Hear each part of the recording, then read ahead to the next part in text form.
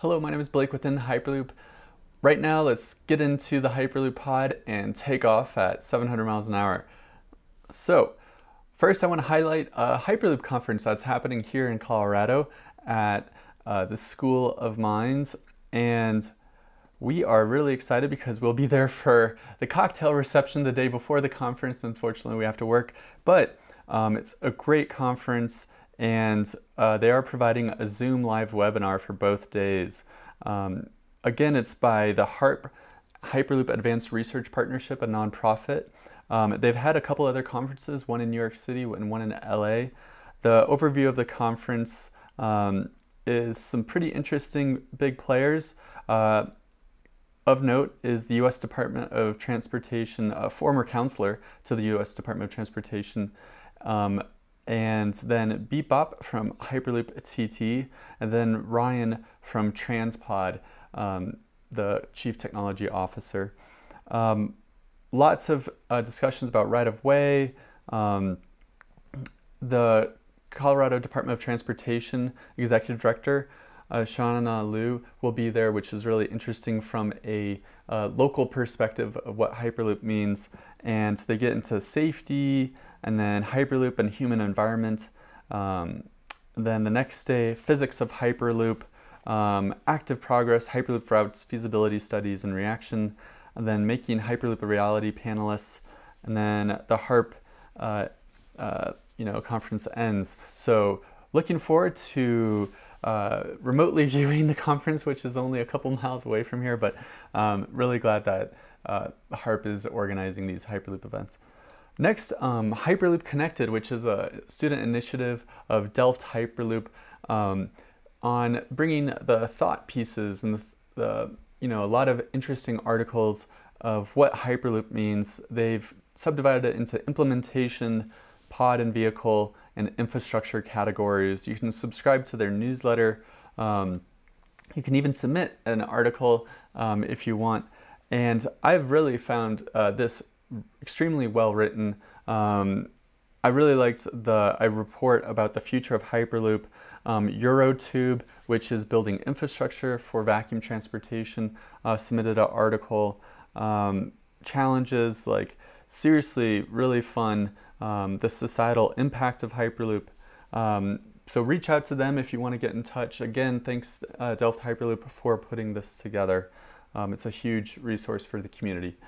Next, we're going to go to SwissPod. They just unveiled promotional videos, so let's take a look.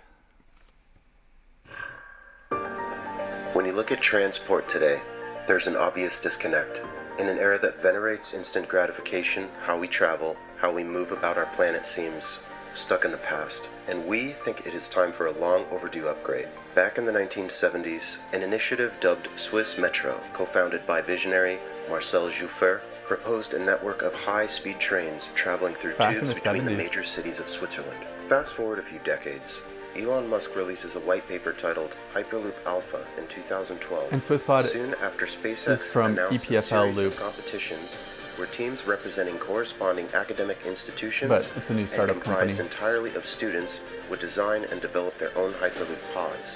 One of those teams was the Lausanne, Switzerland-based EPF Loop, who would go on to first place in their capsule design's regard to safety and third and maximum speed. The Hyperloop capsule conceived by SwissPod.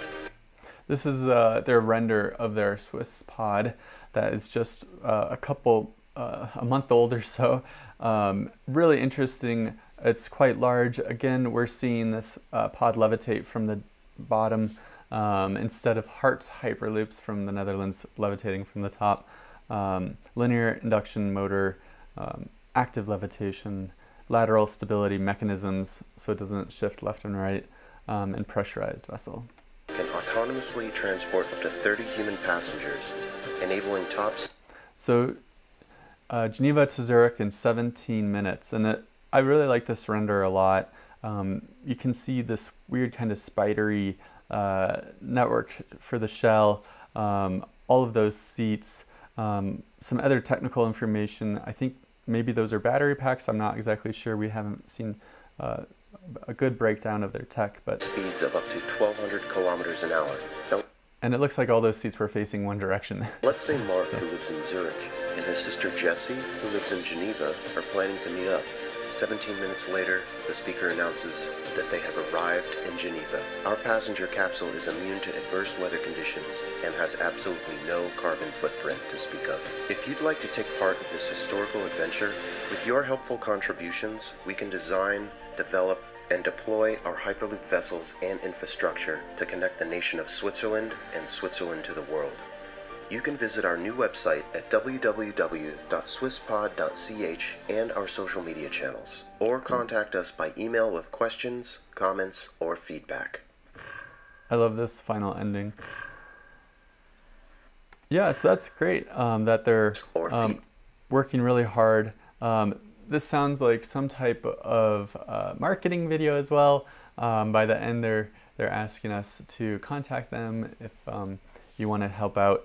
So definitely reach out to them. Let's see if swisspod.ch is live. They were undergoing a little bit of construction before, so we're just going to check it out to see if the website's live again.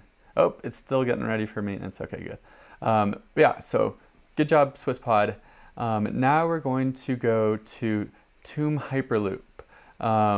This is the VAR Hyperloop group that got renamed in Munich. And this video is of a test track that they've built and they've tested their pod. This was just released about 4 hours ago. I hope you didn't blink.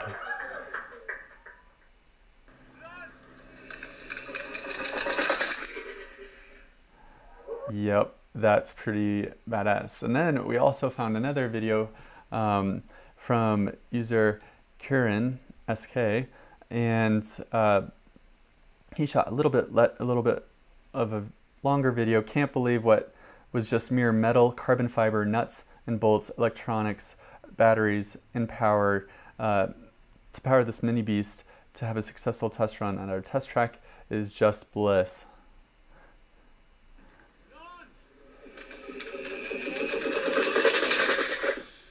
And it stops really fast. I can't believe how fast it was going, and then it just stopped. Whoa, that's awesome. So congratulations, TUM, and thanks for releasing this video and sharing this video on so for the world to get excited about your pod. And again, they won pretty much all the SpaceX pod competition events, so looking forward to seeing them. Next is Queen's Hyperloop from Toronto. Really exciting. I'm glad that they're still working hard. They've released a new blog post on their website here, and I would have you check it out, give their team some support. They have a nice transpod render of the Hyperloop tube going into Toronto, and you know, just kind of giving what is Hyperloop, why is it interesting, why is it the next future. So yeah, 80+ students working. It's really nice to see that they're laying out and thinking about the case for Hyperloop, and yeah, give it a read. Next, we're going to go to Hyperloop TT. Sorry, really interesting in that the Department of Transportation has created a subcommittee that we talked about in our previous video. I believe it's called NTT.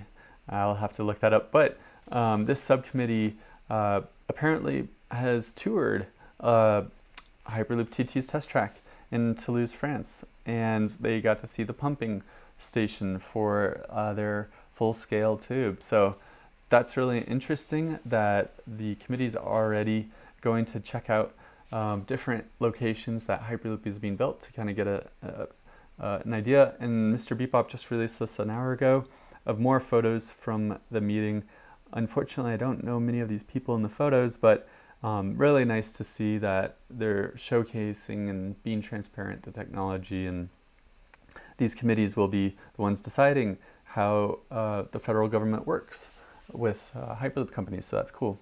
Next, the Virgin Hyperloop One had an event on the Hill talking to some of these committee meetings, committee chair people, with the Department of Transportation and other legislators at the federal level and their constituent services staff members. And this video is just kind of a recap.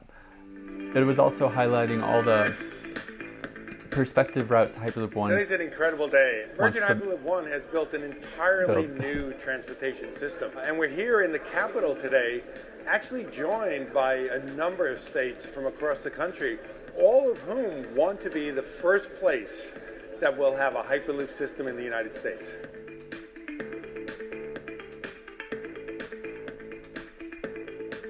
So Chicago. We've already demonstrated that Hyperloop works. Texas, Our Missouri, test facility in Nevada is real, is functioning. What we're really about now is real projects. We are in Washington, D.C., sharing our Hyperloop corridor of the Midwest with legislators here on Capitol Hill. We're connecting Chicago to Columbus and Pittsburgh. Within 1 day's drive time, we reach over 50% of the U.S. and parts of Canada. So imagine what that could do if we had Hyperloop. Cool.